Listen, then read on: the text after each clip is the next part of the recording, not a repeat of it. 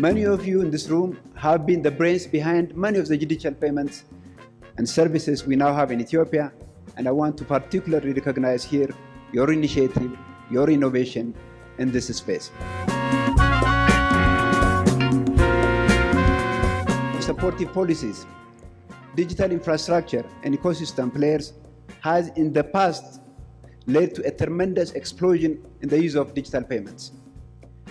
To highlight just a few of these impressive gains in this area, the volume of digital transactions have overtaken cash transactions for the first time in 2023. In the first half year of 2023, more than 920 million transactions were effected with a value of close to 4 trillion birr. We project to close the financial year at more than 6 trillion birr in value transacted through existing digital channels. Most utility payments, fuel payments, government to people payment are now digital. So given all these impressive growth trends, it's clear that we have come a long way so far as a country, and I would like to congratulate all of you, especially the innovators and the on-ground implementers, for the collective success. While a lot has been accomplished, much more remains to be done. We need to collectively build on the successes of the digital payment ecosystem we have so far, but also make it go even further. First, we need to expand access to those who are still not part of the digital payment system.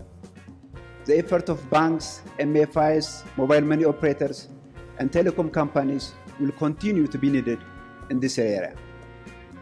Second, we need to ensure digital payment systems serve not just the function of facilitating payments from one person to another, but also help address a broader range of credit and other financial services needed by the population.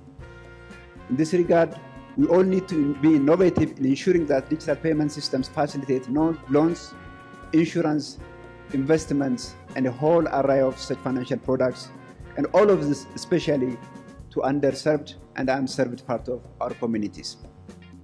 Third, as regulators, we have the responsibility of ensuring that our laws and actions promote fair competition for all actors. More broadly, in terms of the broader digital payment ecosystem, I believe we will also need to address the issue of privacy and security.